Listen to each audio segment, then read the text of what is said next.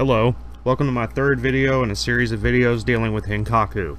HENKaku is the newly released homebrew enabler for the PSTV and the PS Vita. Now in my first video I showed you guys how to install HENKaku as well as Molecular Shell. It was real simple to do. If you haven't done that yet, you will need to do that to follow the tutorial I'm about to do in this video. It was real simple to do, just refer to my first video. Now I've already done that, so I'm going to go into Molecular Shell. This video I'm going to be dealing with actually installing homebrew. So we're going to come into Molecular Shell. We'll need a PC with an FTP client on it to do this. Now once we're in Molecular Shell, we want to turn on the FTP server. You do that by hitting select. Once you've done that, you're going to want to come over to your computer and you're going to want to use your favorite FTP client to log in to your PS Vita. I've done so. I'm going to bring up the magnifier for you so you can actually see.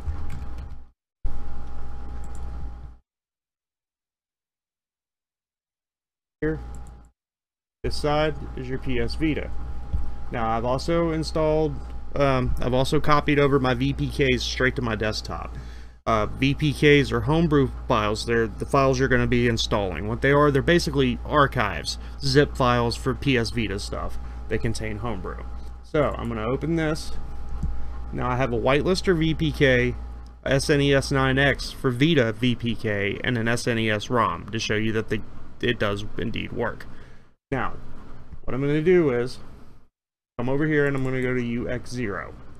I'm just going to copy this stuff over to the root. You can do it any way you like. There are different ways for different things, but for what I'm doing, this is going to work and it's simple to show you. So I'm copying these over. Yes, I'm going to overwrite them. Progress. Okay, we're done here. Now we can come back. Go ahead and close this out.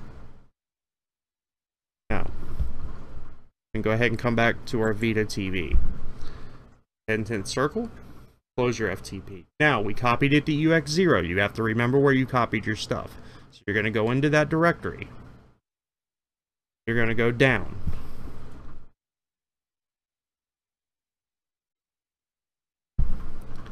As you can see, the VPKs are purple. Now, all you do is you highlight the one you want. It'll show up in green, and you press X. That'll allow you to install it. Hit yes, X again to say yes.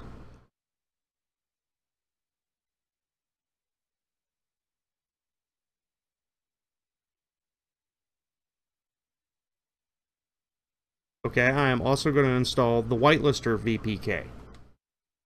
X to confirm, and then X to confirm again.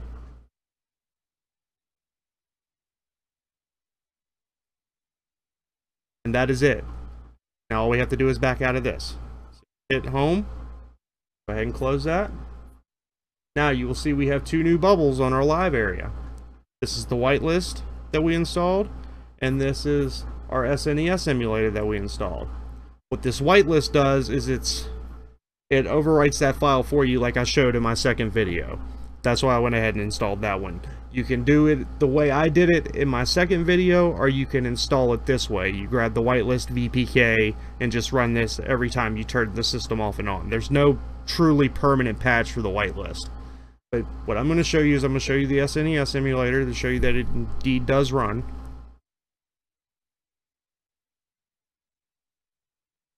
Crazy options. Okay, everything's right. You're going to want to find where you put your game. Like I said, I could have put it somewhere neater, somewhere better. Some emulators may require a certain file path, but this works fine. So now I've showed you how to install HENKaku, how to install your whitelist again on 3.6, as well as how to actually install homebrew now that we have a native Vita hack, a way in with FTP and all that good stuff.